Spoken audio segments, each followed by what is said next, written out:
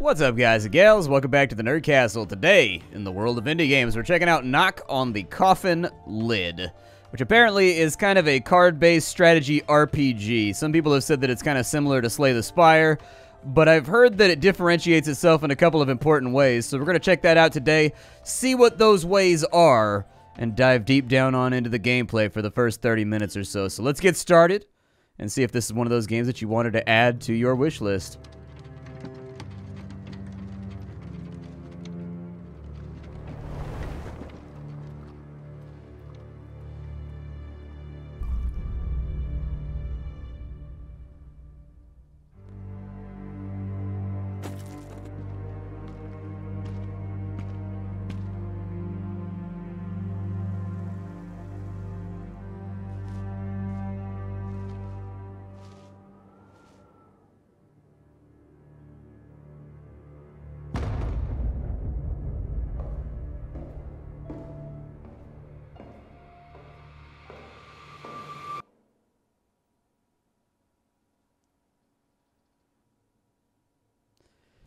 Alright, so we get to knock on the coffin lid. We can play as either Vanadis or we can play as Percival.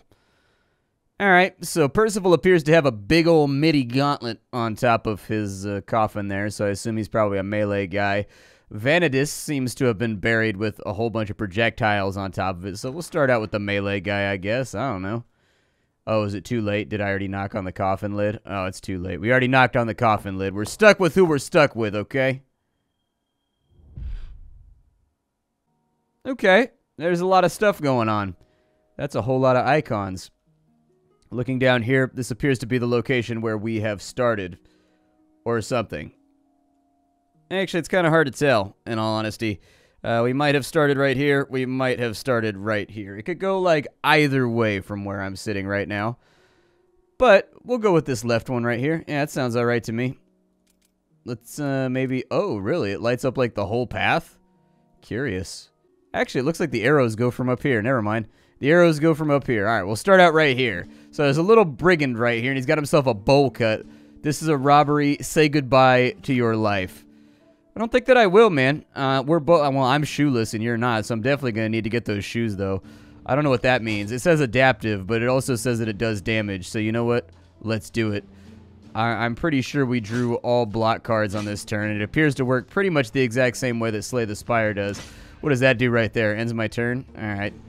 Well, he played defense. He's going to attack me for 8. It looks like we don't keep our... Yeah, I was a little bit worried that was going to happen. I was a little bit concerned that we were going to get all of our defense cards on last turn, which we absolutely did. And then on this turn, we would get all offense cards right when he's about to smash me. Lovely dude. I love it. If it weren't for bad luck, I'd have no luck at all. We're already playing badly, or at least getting bad draw on, like, our first hand. This guy has a lot of HP. I didn't realize how much HP he has. Can I just, like, hit the space bar or something, or you have to click that every single time? Guess we could find out. I'm going to test it out on this run. He's going to deal some damage right there. Deal some damage, bro. Do some damage. Do what you got to do. Yeah, space bar will retire your turn. Very nice. Okay. So I don't have to move the mouse around anymore. I can just kind of play the cards that I want to play. Give a coin, give a shirt, give anything. Nah, man. Absolutely not. Look how fancy my shirt is. You're not getting that. I don't have a coin, so you can't have that. So, like, really, you're sort of just out of options for things that you can pilfer from me. I like the animation. I really like the character design, too. It's a very, very pretty game. Whoever handled the artwork for it definitely applied themselves. It looks very, very stark, and it looks very unique. Like, the game stands out, even when compared to other similar games. I think we don't have enough to kill him. I'm so dumb. Oh, no. He had a shield. I'm an idiot. Damn it. See, this is why I'm bad at Slay the Spire. I just play too aggressively. This is why I continue to be awful at Slay the Spire. I am just too ridiculously aggressive when I play it. Yeah, dude, I'll take 21 gold. Sounds good to me. We got a reward. We've got Carnage. Ethereal deals 20 damage. We've got Breaking, deals 6 damage. If there's vulnerability on the target, gives 10 to block. It's pretty good, and it stacks with the 2 crush that we have right now. Effectively, this guy feels very, very similar to the warrior from Slay the Spire, actually. Some of the cards actually seem to be identical as well. I'll take the Ethereal 20 damage. What's not to love? Ethereal, more than likely, if this is the same as Slay the Spire, means that if you don't play it, it gets discarded for the rest of the combat. Alright. He's going to deal 6 damage, huh?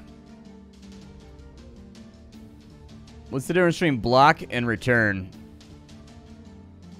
One is adaptive, the other is not.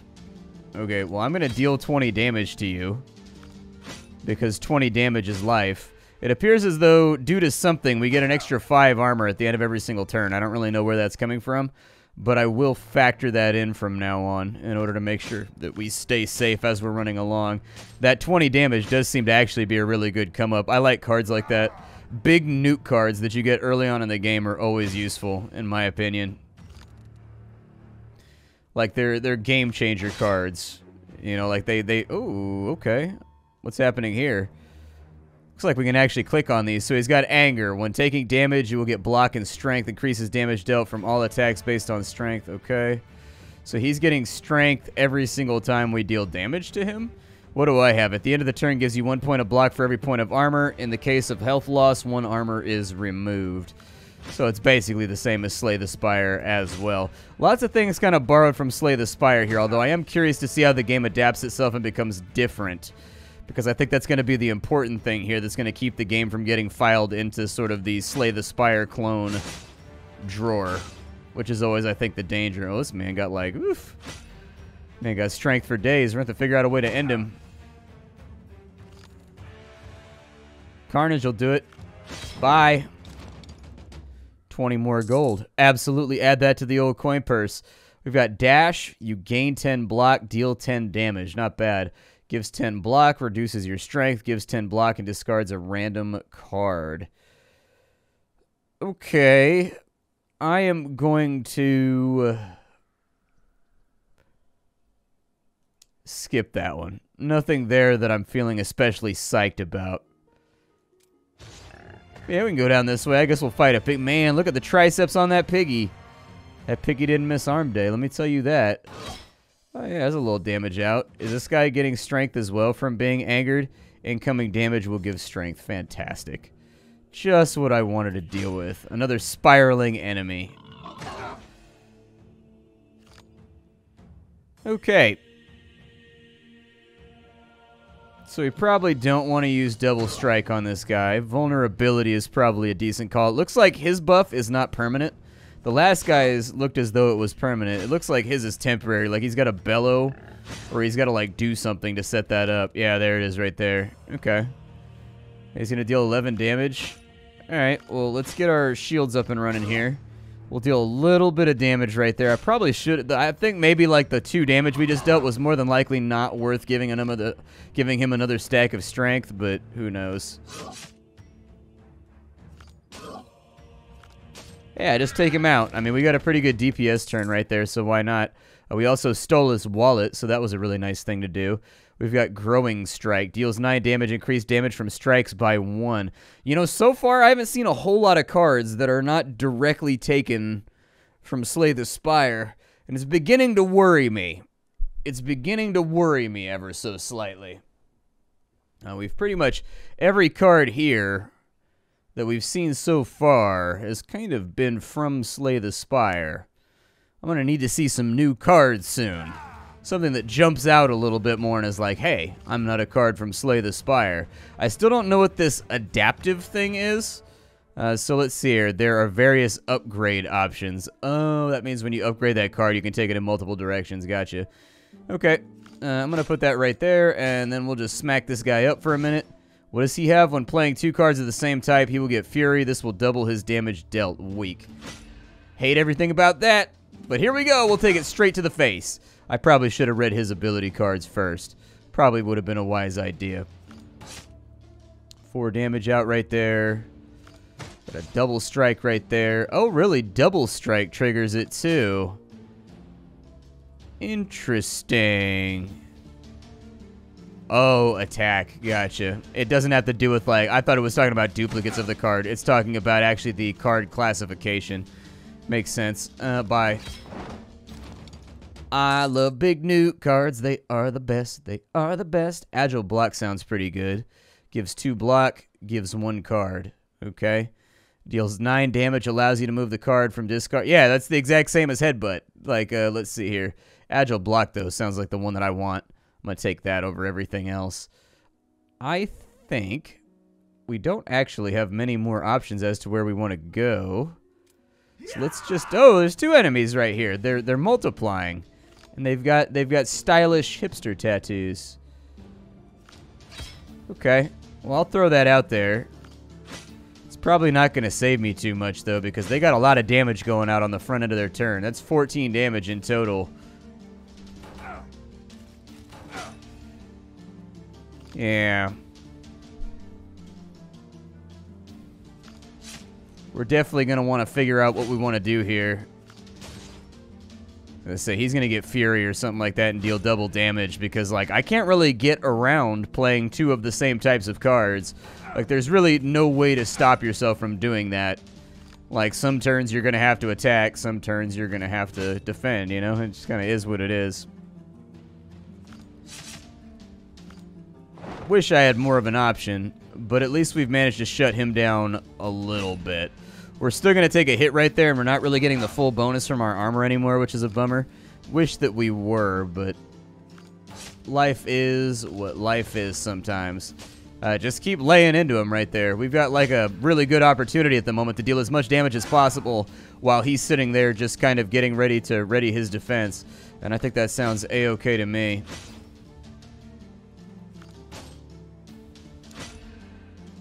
Couldn't decide if I was going to... I think I was going to take like 5 damage either way. But I didn't really look at it too hard. There's Carnage. And then we'll take that out. Yeah, it was a nasty fight, man. Those dwarves got some dirty abilities. Deal 8 damage to all enemies. That's really, really nice. Strength +4 on 1 attack. Burns out, imposes on the enemy. Vulnerability. What does Burnout do? Can I not look at that? I'd like for these to be clickable right here. In any card-based game, I fully believe that every single thing that's highlighted should be clickable, and it should bring up a little window on the side that tells you what it does. That's one of those little features that was not like standard fare for a long time in video game card games, and frankly, I'm not willing to give it up. I like it. There's a lot of battles. We need to get something in between this here. So we've got Growing Strike, we got Devil Strike, we got Cleaving. Cleaving's nice. We can do Cleaving. Why not cleave a little bit? Leave them cloven.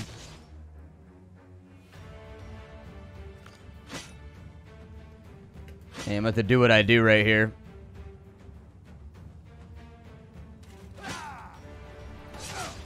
These guys, they kind of have like some pretty vicious damage.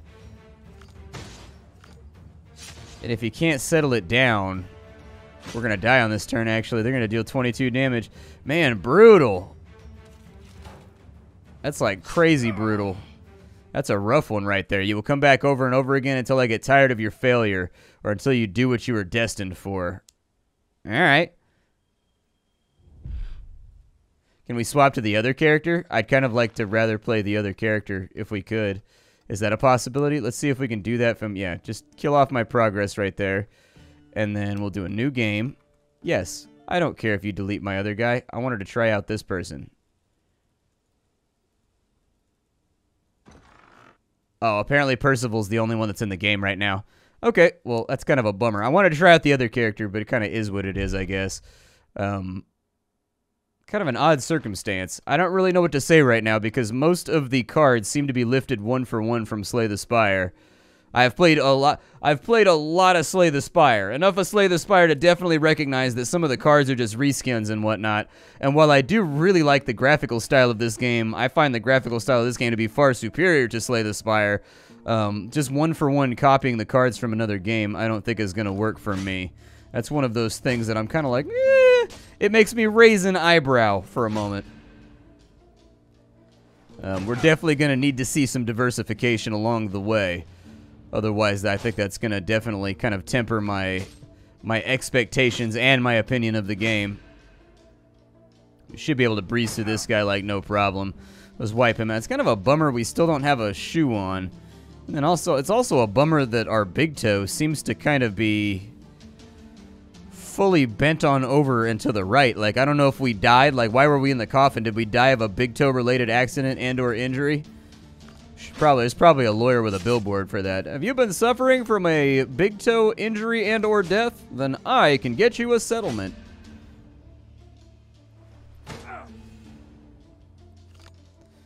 Let's see, we'll go ahead and just kind of like lay into this guy as much as possible.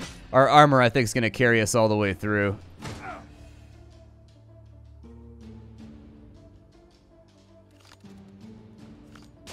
Bye. I'll see you later, brigand. It's nice to know you and your rope belt. Farewell. Agile block is what I want. Ooh, strength and agility +1. Never mind, I'll take that. I like long-term buff build. Ew, what are those things? Those things are creepy looking. I don't like those at all. Don't like those much. What is that? Give strength to yourself and allies? Don't like that. I got a feeling that's going to snowball on me if I don't get on top of it like right now.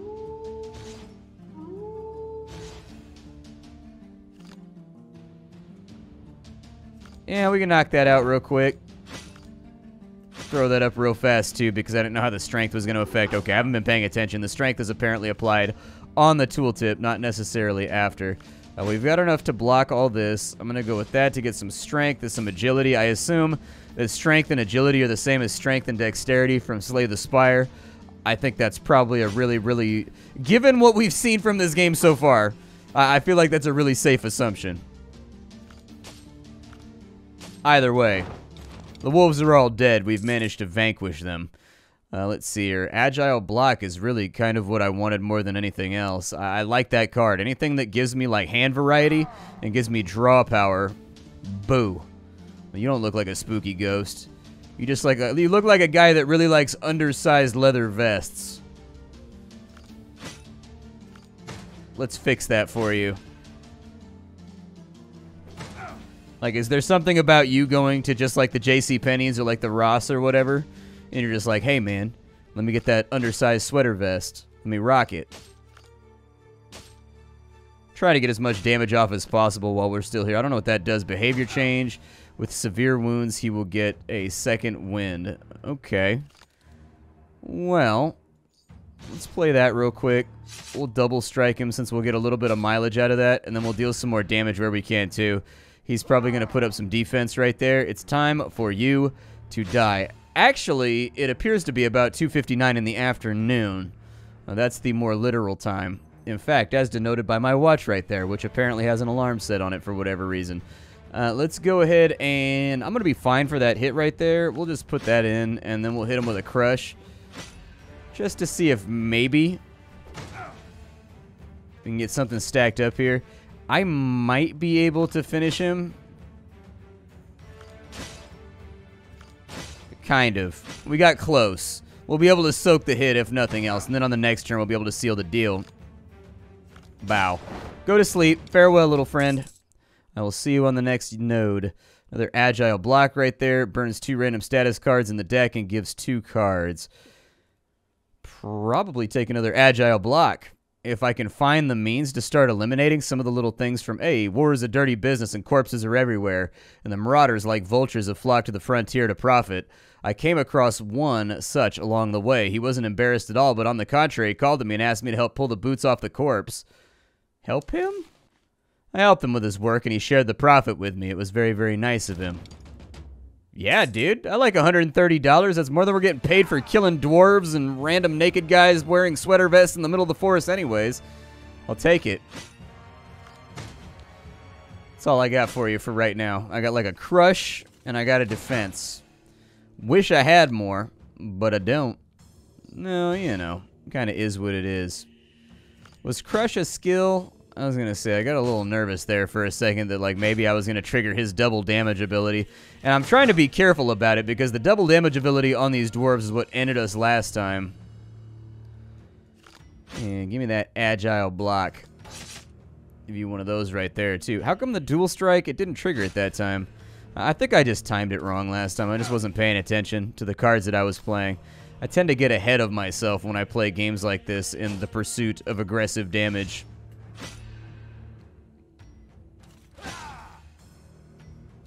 Alright. Play that real quick. Not going to be able to bury him on this turn, but we can at least deal a little bit. We can get that stacked up on him so we deal more damage with whatever we draw on the next turn. Just the process of being proactive. He should be actually officially down. Let me see what card draws we got here. In advance, if the enemy intends to attack, gives 3 strength. Yeah, once again, that's another Slay the Spire card. It's a good card, don't get me wrong, but it's a Slay the Spire card. I'm becoming a little bit worried about this game's reliance on just like one-for-one copying cards from Slay the Spire.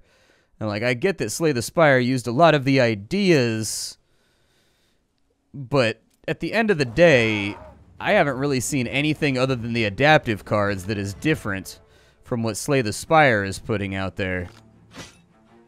I'll play you, but 2 dwarves right now is probably a problem.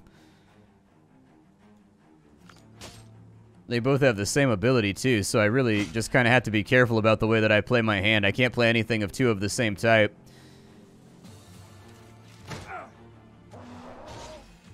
And that strength ability is really going to get out of hand as time goes along. So there's a talent right there. I'm going to focus what I can on him, I think, along the way. But I think by the time I get him knocked out, this dude is going to be significantly buffed. And it's going to start becoming an issue. Play that.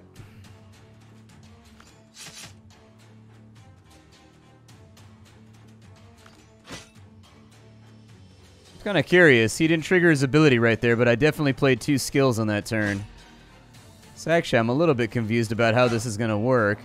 It seems to work sometimes, and then other times it does not. So I've got to like watch what I'm doing here. It definitely works when I play 2 attacks. Let me get my agile block up here. Why can't I attack with that? He's disarmed me. Okay. Well, let's not make this any worse for ourselves than we have to. We'll kill him on the next turn, but his strength is getting to be considerable. So you die, please. Thank you. Yeah, this is where we're going to start to suffer a little bit. Luckily, I've got that extra armor right there that I'm getting from stuff, so we're not going to break anything, but if we don't get on top of this, it's going to get nasty. My strength is, however, growing pretty magnificently. We're sitting at 7 strength right now, so we're outrunning him in the old Arnold bodybuilding race, so that's good. And let's go with the 8 block right there. Smack him with one of those. We'll just wait it out. He's got nothing to get through our block anyway, so I'd rather play it safe rather than risk the chance that he doubles his strength and makes my life more difficult. Now we can kill him off, so I don't really care if we trigger his ability. There's 27 gold right there. We did a really good job. Wrath deals 5 damage and duplicates itself in the discard pile, so that's the same as Anger from Slay the Spire. I'm going to take a breath, mixes discarded cards into the deck, and we'll give you 1 card. I actually think that's new right there, so that's not a bad card. Deals 9 damage, and you can enjoy... Yeah, let's try... Well, actually... We've got a lot of defensive cards. We need more attack cards. So we're going to take that. We've got a mini-boss right there, and then a rest stop. I'd like to see... Oh, hey... Some thug blocked the bridge over the ravine with barrels full of gunpowder and sat on top of them. Clearly, for some reason, he needed to blow up this bridge, and he did not wait until I passed it. It's interesting because I love the animation and I love the art style, but I'm kind of like... I'm kind of on the fence about... What's this going to do? Hold on, let me look. At death, it deals a lot of damage to everyone on the battlefield. Okay, so we don't want that to break. What's he about to do right now? Activates the bomb. Bomb buff activation status 5 moves before explosion. Okay.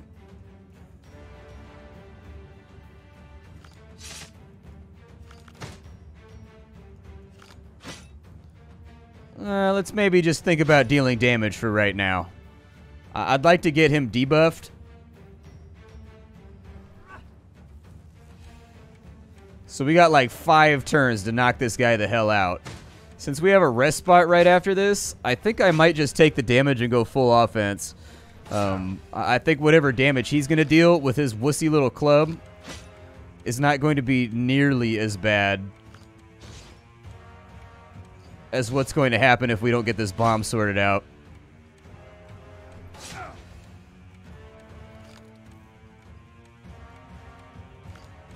Yeah, give me a little bit of block right there. Go for what damage I can. I actually don't think we're going to make it. I think we're going to end up taking that damage. That timeline's pretty tight.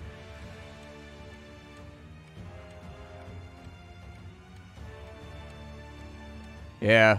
So I can't kill it or it explodes, as I understand it. But it also explodes like every 5 turns. We'll have to see what happens. It sounds like this is kind of like a storyline event, I guess. Go all in on him where you can, I guess.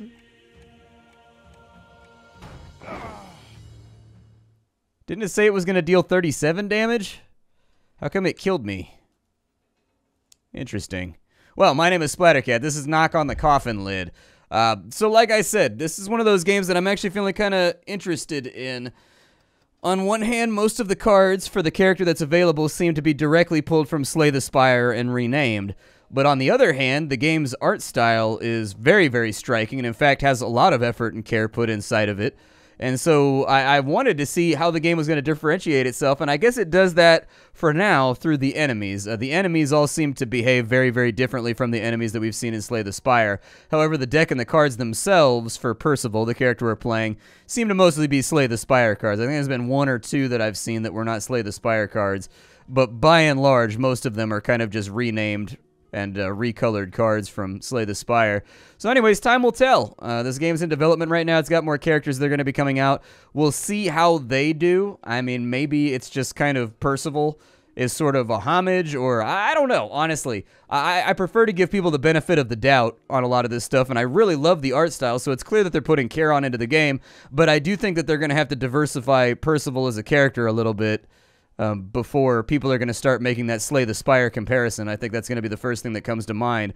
It's just the cards are so similar. Like, they do the exact same things, you know?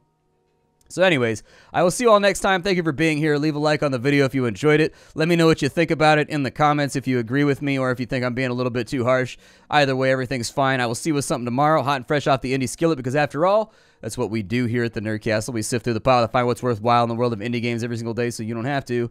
And I will see you with that hot and fresh content tomorrow. Goodbye, everybody.